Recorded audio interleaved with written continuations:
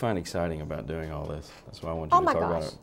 about it before I ask that question. I can't tell you how exciting. I mean, it's so exciting. For example, it's exciting when a couple of years ago my magazine was putting on our duathlon series, and we had this African American man, and he was the very last person to finish. I mean, we were taking everything down, Really? and he finally comes in. And so I went up to him, and I had my camera because I take pictures when I go to these events.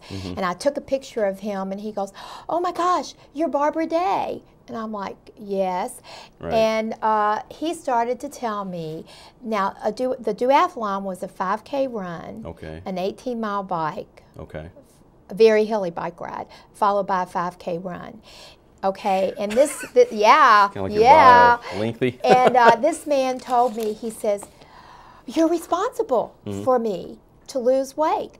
And I said, "Really?" And he said, "Yes." He said, I'm a father of 5, overweight, a smoker, no exercise, and he worked at Fire King, and we take magazines over to the company, and he started reading my magazine, and he started reading my columns on health and nutrition, and he decided, Johnny Dunn, I can do this. So he started working out.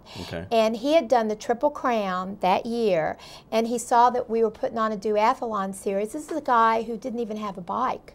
Okay, and what is the Triple Crown? Explain that to the audience. It's the 3 races in the spring, the Anthem 5K, the Road City Run, and then the Papa John's 10 miler. So, I mean, he ran. This is a guy who was overweight, a smoker, keep in mind. And so he did the duathlon series, and he completed it. Now, how gutsy is that?